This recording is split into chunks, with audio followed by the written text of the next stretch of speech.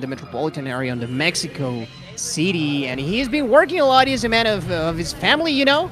But he has been playing Samus for the longest time, and I'm actually kind of surprised. He usually plays Pink Samus, but this time around, perhaps because of the switch from Javi, we are seeing his main secondary, if you will, here in Sheik, and what an edge guard to start things off. Javi, very explosive right from the get-go.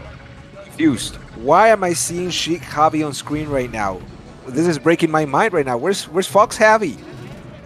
Fox Javi is taking vacation or something, I guess. But yeah, no, like this is for sure one of his characters that he dabbles in with the most. He probably feels a lot more comfortable against the Samus, a little bit more floaty. And he probably decided, if I'm going to try out this character, it's going to be on the first match. It's probably going to be on the first game of the first match, which is a good decision right there. He already has, he's stuck up. But I do believe we are going to see Javi's Fox in this round robin. I do believe so, like especially, for example, against J-Game, as you were saying, that Sheik matchup. I don't think he's too keen on the Ditto here, especially if he's not super well practiced. So, yeah, I think it's more so of a comfortable pick because Dash does have a ton of experience versus Fox. Oh, but he is not taking advantage of that ledge grab. And, of course, Javi's... Yeah, he's going to punish him for that. Yeah, so far he's not making it look like a secondary, is he? Looking like he's been playing Sheik since 06. Maybe so. Maybe this is the true Javi that was supposed to be the best player in the world at some point. It was Sheik all along. It was not about the Fox. Yeah. All right. Well, this is game one of a best of 5 we're going to be seeing here against Javi versus Dash. 2 different regions, right? They do play. They played in each other a lot. They do know each other, don't they? Yeah, they've played before. I could check the stats later if you want me to, but yeah, they've definitely found themselves on bracket. Perhaps that is also a reason why. Oh, he's gonna get the shield break, and let's see what's the punish, because it's super low percent, so I think it's, not gonna be very much, unfortunately, for Dash. Even though he did manage to put the pressure on Javi, he is not gonna capitalize as hard as he could have. He was really low percentage. He took his time thinking how the best way to punish it. He tried to set up with the bombs, but fortunately for him, didn't work out quite right. Things are not going Dash's way on this first game. No, for sure they aren't, and I think that's a little bit of the tournament jitters to begin with. True. Of course, Dash has for a long time been a top player in the metropolitan area, right? But the same way, like Javi, you cannot deny the legacy, and he is going to start very, very strong this first game. Like I've said, I think it's a little bit of jitters on Dash's side. I've definitely seen him perform a lot more, and I know both of these guys probably very busy, right? So you don't always get a chance to like get down on the sticks for as long as you'd like. But for sure. That's not going to mean that they don't want to win this for sure. And the second game, I think there is no reason whatsoever at the moment for Javi to switch. Very comfortable. And also, like, we did see this matchup a little earlier. And it was very bad for Samus. So I think there's no denying that. Yeah, but let's see if experience helps Dash at all. 2 things to keep in mind is these guys, A, know each other, B, they've been looking at each other play all day. They've been warming up. They've been getting tips from other players. You know, they've been they've been paying attention to what they're gonna do. So every little detail is gonna have to be considered in every matchup they have right now. Oh, there's the Pink Samus right now. Yeah, that's what I'm talking about. The true main right there. I have actually never seen Dash play any other color other than pink. And here, forced to recover and missing the grapple onto the ledge. Oh, and no. It was no longer available, yeah. A little bit of a flub right there from Dash. It feels like, well, it is his first game today. So it's understandable to have a little bit of, the jitters like you were saying. Let's hope that it passes and he just gets into his rhythm and plays his game. Yeah, I think the longer the set goes, like he is going to start coming onto his own. Here, putting the pressure, trying to abuse the cancels on the platforms that Samus does have with the missiles, putting pressure again with the tilts and the aerials, and he's gonna close it out, bring it back to even, but there's the ever-looming threat of like Sheik's grab even at this point in time, and of course like Sheik is really good in Battlefield, like maneuvering around the platforms. Yeah, which makes me wonder, why did we go back to Battlefield again? That's what I'm asking as well. Like, if you are playing it 3 out of 5. Oh, he missed again, the grapple. Yeah, he's constantly missing those. Like, I feel like I am repeating myself, but yeah, quite uncharacteristic from Dash and falling, not getting into the ledge. I don't think that getting Battlefielded was gonna even be a thing at that point. He just missed straight up the ledge. Yep, he completely missed it. I don't know. He needs to just take a minute, take a breather, and just find his game. Yeah. On the other hand, Javi hasn't been doing anything super exceptional. He's been playing a very solid neutral game, finding his spots, and then just punishing right, you know? He has gone out there and looked for those fares off stage, but that's about it. Other than that, he's just playing a straight up, flowcharty Sheik. Yeah, sometimes you don't need to overcomplicate things, right? Yeah. You pretty much can keep it cool and simple, and it's gonna work because of the nature of the character. Finally getting that grapple into the ledge. And he just needed smashes. Yeah, you want to get the confidence back, but one up smash also to close it out. Javi looking to repeat the same score that he got last time on the trace duck, though it's looking a little less likely this time around. Yeah, it is. All right, well, it's a one-stock situation here for Dash in game number 2 of Block D, Group D, here in the Smash World Tour Central America Regional Finals. That was nice.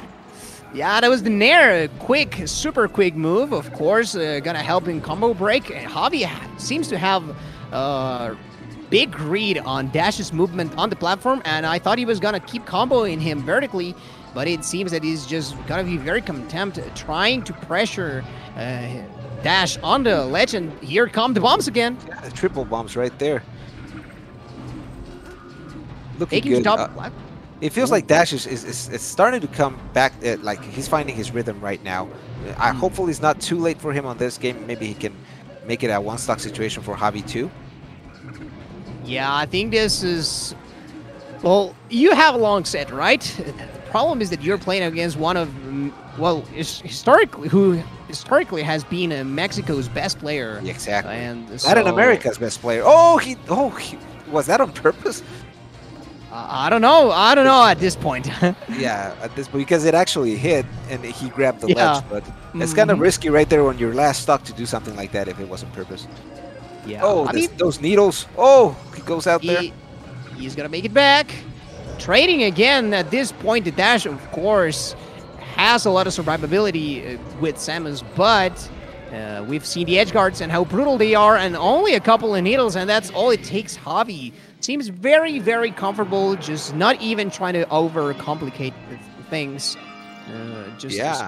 Straight laying down the smackdown, but in a very calm manner, dare I say. Like, it feels almost nonchalant the way that Javi's playing. Yeah, look at the spacing too. He's got like he's got the spacing from the set. That's pretty far away. He likes he likes to zoom out to get a full appreciation of what's going on the CRT. We're on game number 3, and it's Pokemon Stadium. This is the counter pick he went for. Finally decided not to go again Battlefield. He's gonna have a lot more space now. Maybe he can do exactly this, right? Start shooting his missiles, start shooting his projectiles, and hopefully get some damage, and then finish off Javi's stock.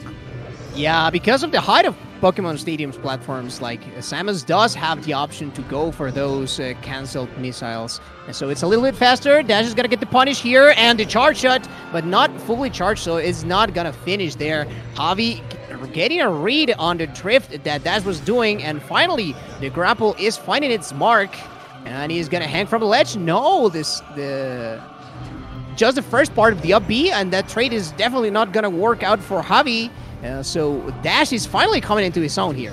Yeah, it looks like also the space here in Pokemon Stadium is really helping him. That's going to be the first stock for Dash, and this is the first time we've seen him up in a set. First time in this set, he still had a jump. Of course, he was going to trade with the screw attack. Fair not quite doing the job just yet, but the needles are an ever-looming threat. But Dash this time cleaning around the recovery, and of course that is very standard, but this is the first couple of times that we've seen him actually made it effective. Smash, I wonder if that was a flood. Perhaps. Not Samus's best move in his arsenal. Gotta admit. Definitely. And here we go. Resetting into a neutral stage again, and let's see, we see Javi stepping on the gas, going in. He's not gonna let Dash get that distance and start messing with him from a distance anymore. Oh, he missed his waveland right there, and Dash a little desperate for recovery there, and so he's gonna up B once more. Even though he had a lot more options, he seems to be well, a little more desperate. Like Javi has for sure put on the pressure. And a lot more confident by the ledge, perhaps, is what Dash needs, and he is going for super dash. Yes, of course, that's one of his favorite moves. So I was quite surprised that we had not seen that quite yet, but at least showing that the tech skill is there. Sure, it's always great to see flashy moves like that, especially when he lands them so well. And oh, there we go, he caught him. This is the closest set we've seen so far, and it's really Javi is trying to keep that distance short. Dash doing his best not to let him and just trying to catch him off guard, and let's see if he can get this stuck. Yeah, he's again. I do think it might seem like it's gonna get very much even quickly. It's all gonna depend on how well is Dash able to just avoided that fair, but as soon as I said that, of course, they both missed their grabs right there. A little harder to miss your grab with Sheik than it is with Samus, definitely. Especially when he was lagging for like forever, 4 years over there. Yeah, it just seems like she was doing some handy dandy work here on Pokemon Stadium, just trying to fix that woodwork over there. Yeah, but I love Javi, what he's doing. He's just putting a wall of aerials out there every time Dash is approaching him. Oh, the raw again. He read that. He absolutely read that grab. He knew he was coming, and the fair works. He's off stage. He's going to make it back. Let's see what he can do now. All right. Ready to jump once again. Just cutting short any sort of approach that Dash may try to bring into the table. Again, just getting settled near the platforms. Dash, this is crucial that he doesn't trade that much damage, because he is gonna really appreciate as much crush cancel percent as he can get, so that he is, well, better equipped to deal with Sheik's tools. But here, we see the approach from Javi, very relentless, just very aerial based as well. The pressure is taking its toll, almost 90%. Yeah, that's going to be really hard to come back from right now. It's looking like a clean 3-0 from Javi, but let's not sleep on Dash here. Maybe he has something up his sleeve. Perhaps he does, but he needs to buzz that out right now. Nair, I thought he was for sure going to go for a smash attack, but he was not meant to be at that point. Dash, he's probably going to sit it out. Let's see if Javi goes out there. He doesn't really have to. There's no reason for him to go out there.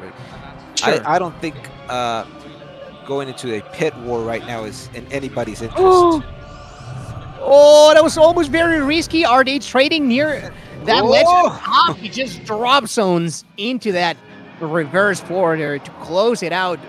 Clean, dominant 3-0 here for Javi, and he goes in for the hug because, probably a long time since these guys have seen each other, right? And as both veteran members of the community, you can tell there's a lot of respect going on there.